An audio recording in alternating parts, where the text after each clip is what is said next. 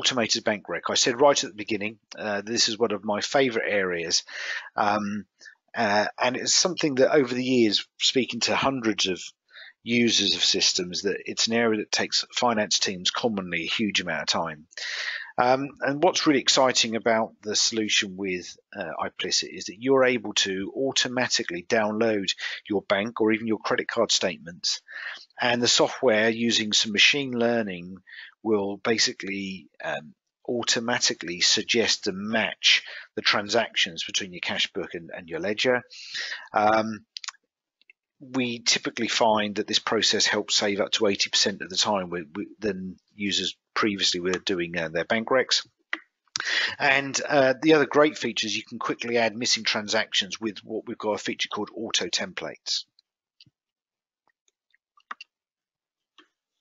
Okay, so let's have a look at that. So I'm going to go back into iplicit, and from here I'm going to go to bank, and I'm going to go to my bank reconciliation. Now I've got a statement that I've already imported in, like so, and if I open up this bank reconciliation, what you basically are seeing is on the left hand side is the import from your bank statement, and on the right is my ledger balance, the information that the software thinks based upon the transactions that have been added. But what you're going to see, I'm just going to go to the summary tab to start off with. What you have is your closing balance from the previous reconciliation. So you then got the balance, you've got the what's reconciled so far, I've done some already, and then what the closing balance is likely to be. So you can see, you can match these off and see where you are. And then what I've got is, if I go into this unmatched area, you'll notice there's a number of items that have got light bulbs beside them. So let's just click on one of these. Let's click on this one here.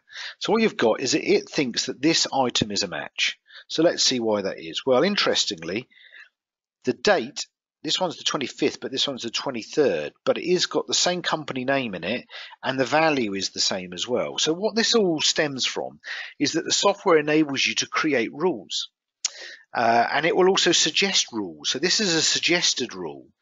And what you can then do is, it would say, I would build a rule that would say that the amounts within, and you can decide here, 5 pence, 2 pence, 1 pence, the bank date's within a couple of days, the description contains this, blah, blah, blah, blah, blah. And so it will basically enable you to create these rules. So just if I pick a different one here for a moment, like so, as you click through, these are the different rules that it thinks that it could create. And even if I was to select the Aberdare one here, like so,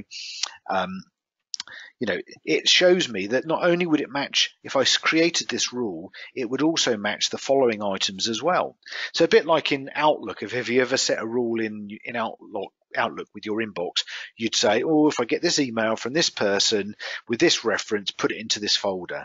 This is kind of doing the same thing. It's saying it will create a rule, and then every time you go in to do your bank reconciliation, what you're then able to do is that you can then say, run my match rules, and it will then automatically do all of those matches for you. So it will run through and then just leave you with a set of exceptions of those items that haven't been matched, and then you can go through. So one would be, for example, here, like a bank charge.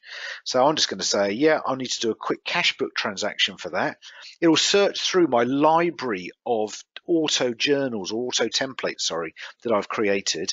I've got one that it matches, that it thinks is the right one, which is called bank charges. If I select that, it will allow me to quickly create a quick cash book transaction. And it will take the amount automatically from the statement. I can put in some additional information if I require, cost centers, departments, for example, and all is done.